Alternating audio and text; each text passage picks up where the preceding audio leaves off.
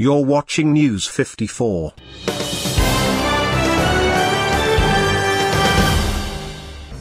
We have more than 1.7 million followers globally, which means that we have more followers than the State House, more followers than K24, more followers than the People Daily, more followers than the Star newspaper. We are soon going to have 5 million followers in the next 6 months.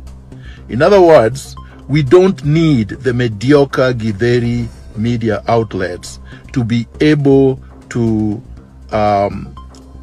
disseminate our information, our messages, our revolutionary deconstructions of the despots. I urge all our supporters and members to use our channels and to ignore the propaganda and the retrogressive agenda of the mainstream Githeri media that is propping up and perpetuating the culture of impunity. Uhuru Kenyatta has now declared war on all progressives. He's declared war on all patriots. He's declared war on the Constitution of Kenya 2010. He's declared war on democracy. Uhuru 𝗕𝗲𝗄𝗃 has declared war on good governance and the rule of law. He has already trashed the basic human rights contained in the Bill of Rights. He's trashed the judiciary and wants to capture it the same way he's captured parliament. Uhuru Kenyatta does not want to leave power. He wants to hang on to his illegitimate power the same way his father did in 1964, when he forced KADU to merge with KANU, thus paving way for him to become an imperial autocrat, an imperial president. Uhuru Kenyatta is using Raila Odinga the same way his father used Jaramogi, the father of Raila, and Tom Mboya, to make Kenya into a one-man militarized dictatorship. That is why he imposed Kariuki Kabochi to be the head of the military. We are going to ignore him because the military is not controlled by the top brass. The military is controlled by the rank and file, predominantly below the brigadier, all the way to the privates. Jerry Rawlings, was just a lieutenant flight pilot. The great revolutionary Thomas Sankara was just a captain. He was not even a major. Revolutionaries are not brought by the top brass. Revolutionaries in the military often support students, progressive revolutionary students, progressive radical intellectuals, and progressive workers, teachers, and peasants. Uhuru Kenyatta has decided that he's going to use Raila Odinga, the conman, the Kotu urinator, Francis Atwoli, and other crooks to try to cling to power up to the time that he dies. Obviously, the drunkard does not want to go home. The drunkard wants to change the constitution so that he can stay on. That is why the drunkard has stolen 40 billion Kenya shillings, public money, in the last 1 month.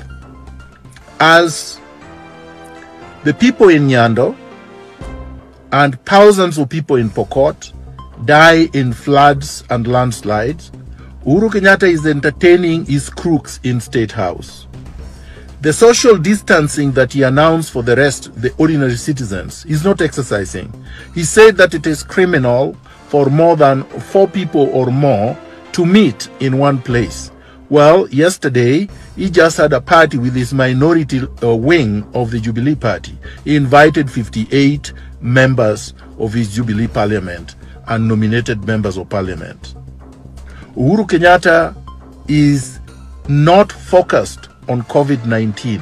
COVID-19 is simply a cover, a decoy, a red herring, an excuse, a justification for locking up Kenya as he continues to try to strangulate the people with his filth.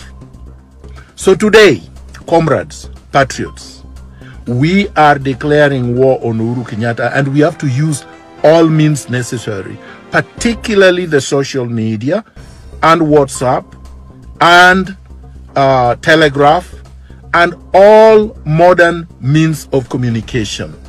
Let me assure you that in the 19th century, revolutionaries used the pamphlets and the radio, shortwave radio. In the 20th revolutionary, Thomas Sankara was just a captain. He was not even a major. Revolutionaries are not brought by the top brass. Revolutionaries in the military often support students, progressive revolutionary students, progressive radical intellectuals, and progressive workers, teachers, and peasants. Uhuru Kenyatta has decided that he's going to use Raila Odinga, the conman, the co-2 urinator, Francis Atwoli, and other crooks to try to cling to power up to the time that he dies. Obviously, the drunkard does not want to go home. The drunkard wants to change the constitution so that he can stay on. That is why the drunkard has stolen 40 billion Kenya shillings, public money, in the last 1 month. As the people in Nyando and thousands of people in Pokot die in floods and landslides, Uhuru Kenyatta is entertaining his crooks in State House. The social distancing that he announced for the rest, the ordinary citizens, he's not exercising. He said that it is criminal for more than 4 people or more to meet in one place. Well, yesterday, he just had a party with his minority wing of the Jubilee Party. He invited 58 members of his Jubilee Parliament and nominated members of Parliament. Uhuru Kenyatta is not focused on COVID-19. COVID-19 is simply a cover, a decoy, a red herring, an excuse, a justification for locking up Kenya as he continues to try to strangulate the people with his filth. So today, comrades, patriots, we are declaring war on Uhuru Kenyatta, and we have to use all means necessary, particularly the social media and WhatsApp and Telegraph and all modern means of communication. Let me assure you that in the 19th century, revolutionaries used the pamphlets and the radio, shortwave radio. In the